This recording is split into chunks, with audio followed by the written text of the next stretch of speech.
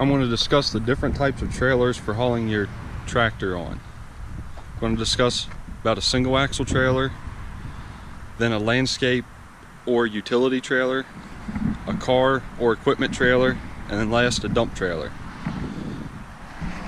Typically a single axle trailer has a gross weight of 2990 or less, so if you have a subcompact tractor with a mower deck and fluid in the tires, you're pretty much maxed out on the capacity of the trailer. Then you don't have any brakes on your trailer either to help you stop. So a single axle trailer is really not a very good option for hauling a tractor on. And then with the utility trailer, this trailer is known as a utility trailer or a landscape trailer. With the utility trailer, you have a rail all the way around the sides of the trailer. A lot of times I've found that the rail is in the way. You cannot set a pallet over the side of the trailer. It makes it tough to climb over because you have to step over the rail that's usually a foot high.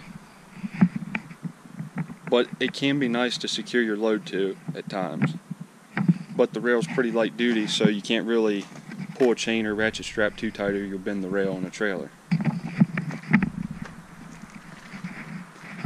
And then the rear gate sometimes can be a hindrance, because with the rear gate stuck up with the load on there, you cannot let anything overhang the back of the trailer. So if you need to haul like a tractor with a rotary cutter, which would be pretty long, and it need to overhang a foot or two, you couldn't do that with this style trailer. The gates also on these trailers can be light duty, so if you're considering getting a utility or landscape trailer, get one that has a heavy duty rear gate, preferably made out of box tubing around the perimeter, and then some even have runners in between here where you're mainly going to be driving on to help strengthen it. Also, with the rear gate up, it creates a lot of wind drag, which most trailers you can fold the gate down when you're running empty, but of course with the load on there, you're not going to be able to fold it down.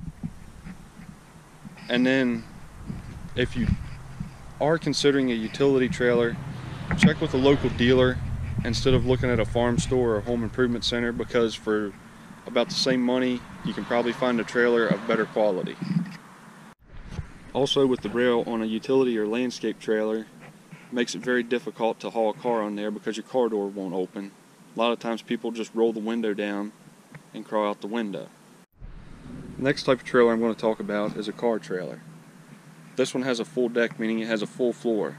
One with an open deck has an open center, which is good for hauling a car because it makes it easy to tie down with the open center, but your tractor may be narrower than the runner, so your tractor would fall through the floor of the trailer.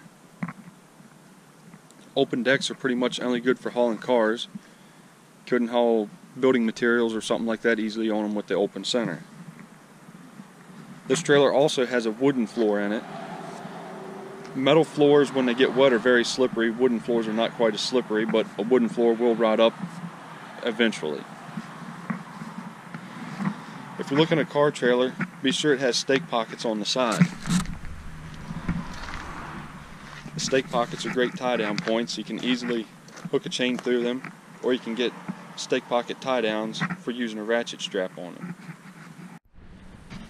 Car trailers don't have ramps sticking up on the back, so there are no obstructions, so you could let your tractor with a rotary cutter or something long overhang if you had to.